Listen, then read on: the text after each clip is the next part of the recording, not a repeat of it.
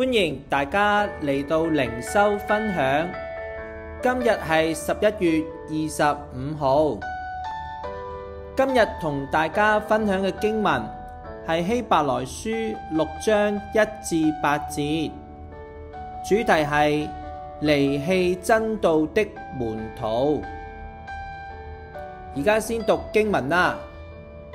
所以我們應當離開基督道理的開端，竭力進到完全的地步，不必再立根基，就如那懊悔死行、信靠神、各樣洗禮、按手之禮、死人復活，以及永遠審判各等教訓。神若許我們必如此行。論到那些已經蒙了光照、嘗過天恩的滋味，又於聖靈有份，並嘗過神善道的滋味，覺悟來世權能的人，若是離棄道理，就不能叫他們重新懊悔了，因為他們把神的兒子重釘十字架，明明地羞辱他，就如一塊田地，吃過屢次下的雨水，生長菜蔬，合乎耕種的人用，就從神得福。若長荊棘和蒺藜，必被廢棄，近於咒詛，結局就是焚燒。當我今日默想呢段經文嘅時候，第6節話離棄道理。原來喺教會裏面稱為基督徒、稱為主嘅門徒嘅人，竟然會離棄道理。咁呢度所講嘅道理係乜嘢道理呢？根據上文第1節話，我們應當離開基督道理的開端，竭力進到完全嘅地步，不必再立根基。可想而知，嗰啲喺教會裏面離棄道理嘅人，呢一種嘅道理就所指嘅係前文呢度所講嘅基督道理嘅開端，即係進入到呢個基督生命裏頭最基本嘅道理、最基礎嘅道理。原來呢啲道理有門徒、有稱為基督徒嘅，竟然棄絕咗。而呢啲最重要、基礎根基嘅道理包括咩呢？懊悔死行、死人復活、永遠審判。佢哋喺未信主之前唔認識呢啲嘅道理，而家因為信咗主，聽過人講呢啲嘅道理，佢就體會咗自己要面對神永恆嘅審判。佢知道原來耶穌基督為佢嘅罪釘十架，從死裏復活。佢亦都因為呢啲道理呢，常寫神面前懊悔。咁點解佢哋能夠領受到呢啲嘅道理嘅呢？因為喺離棄真道之前，必須係因為先領受咗，因為佢哋已經蒙咗神嘅光照，喺聖靈嘅幫助底下，經歷呢一種信仰嘅光照，佢體會神話語於佢哋嚟講係重要嘅，佢哋體會神嘅話語係美善嘅，並且覺悟到神嘅話語說明咗將來嗰種永恆嘅審判，體會神嘅權能。好可惜嘅就係有好多為持守真道而面對嘅艱難，催逼佢哋嘅心作選擇，最後佢哋離棄咗道理，就係前文所講基督道理嘅開端，嗰啲基督嘅道理嘅根基，佢離棄咗。正因為離棄咗呢個最重要嘅道理、基礎嘅道理，希伯來書嘅作者就話啦，既然佢離棄咗呢啲咁基要嘅道理，就不能叫他們重新懊悔啦。因為叫人喺神面前懊悔嘅，就係最基要嘅道理，認識神永恆嘅審判，認識基督要救贖佢呢一個罪人。由於佢明白，佢先會懊悔。而家佢將佢明白嘅離棄咗，就冇另一個嘅道理可以產生一種信仰屬靈嘅懊悔，喺神面前領受救恩。因此，當佢哋咁樣棄絕呢個咁寶貴嘅道理嘅時候，就如同昔日人將耶穌基督釘十字架，為咗羞辱佢。而家有班自稱為門徒嘅，而家離棄咗基督嘅道理，咁就如同昔日一樣，羞辱耶穌基督，唔以耶穌基督為神嘅兒子，釘佢十字架，羞辱佢。棄絕道理嘅人，就如同昔日嗰啲羞辱耶穌基督嘅人一樣，因為佢哋唔以佢哋之前所聽過基督嘅道理為榮耀，係可棄絕嘅。因此，佢哋昔日領受神話語嘅時候，仿佛與所有嘅門徒一同作工，就好似一同得着神嘅幫助，成為神所合用嘅人。希伯來書嘅作者就用一個比喻話，如同一塊田地，吃過屢次下滴的雨水，生長菜蔬，合乎耕種的人用。後來因為離棄咗道理，佢呢塊田地生長嘅係荊棘蒺藜，最終必被廢棄，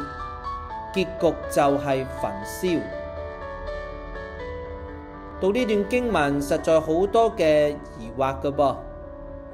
但係我哋睇返路加福音22章31到32節，約翰福音6章64到65節嘅經文，我哋就明白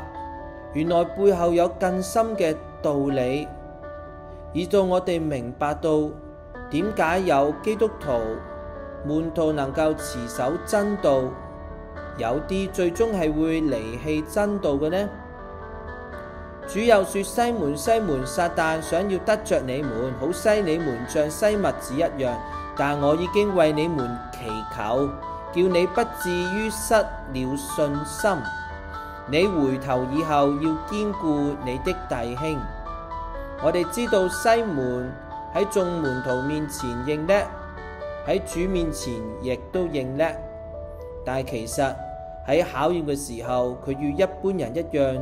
軟弱、怕死，離棄咗真道。但係由於我哋明白喺更深嘅真理話俾我哋知，彼得係神所揀選嘅，所以主為佢嘅信心最基要嘅道理去禱告祈求，以到佢唔會失去呢個最重要嘅信仰核心，就係耶穌基督乃係神嘅兒子。反觀主話：只是你們中間有不信的，耶穌從起頭就知道誰不信他，誰要賣他。因此，雖然有好多昔日嘅門徒跟住主，但係總會一個一個離開。雖然隱藏到最後，但係為咗錢，猶大都出賣咗主，棄絕了主，因為佢從一開始原來就存住不信嘅噃。可想而知，我哋呢一度希伯來書嘅作者提醒我哋明白咗基督道理嘅開端，一切基要根基嘅真理之後呢，唔好就單單停留喺呢一度噃，唔好單單只係停留喺知識嘅層面。正如作者一路去陳述嘅重要嘅觀念，我哋要竭力進到完全嘅地步，係咩意思呢？就如上文所說，所以我們務必竭力進入那安息，免得有人學那不順從的樣子跌倒了。原來我哋喺一切艱難嘅時候，我哋仍然要持守神嘅應許，我哋為主嘅應許作見證，所以要竭力，不怕艱苦，為神所應許我哋嘅安息，永恆嘅安息作見證。因為又有一節經文咁講，我們既然有一位已經升入高天尊榮的大祭司，就是神的兒子耶穌，便當持定所承認的道。可想而知，我哋明白真道係一回事，我哋要竭力持守真道又係另一回事。願我哋靠着主嘅恩典，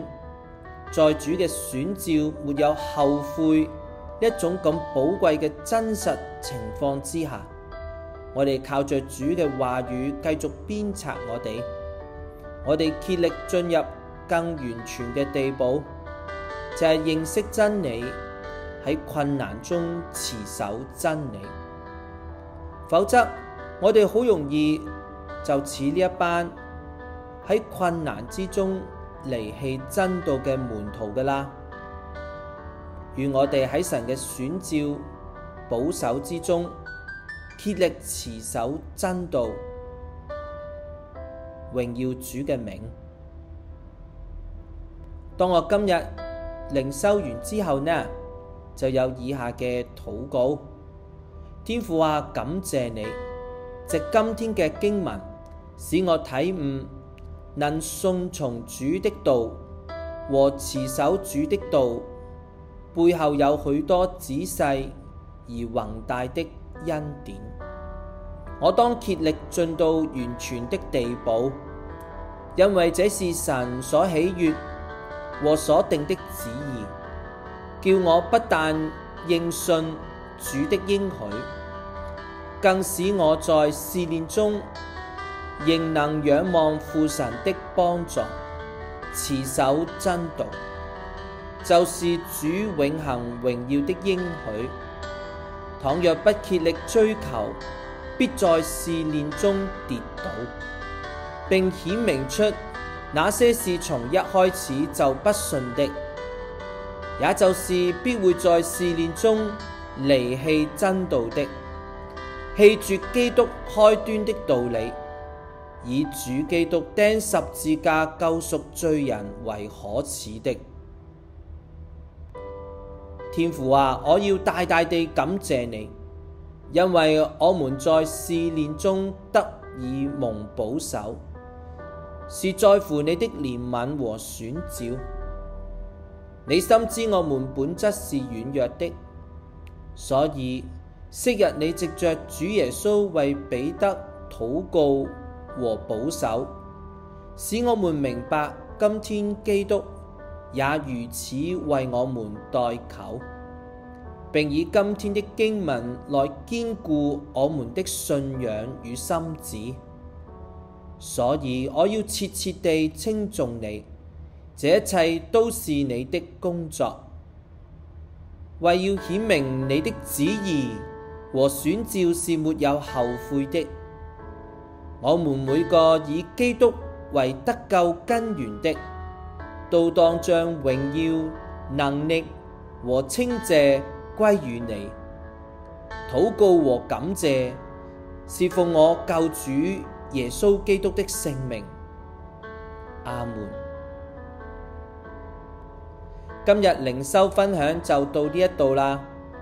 願神用佢嘅話鞭策我哋，警戒我哋，願我哋喺神嘅話語當中蒙保守，竭力進到更完全嘅地步，唔好成為棄絕真道嘅門徒啊！下節再見啦，拜拜。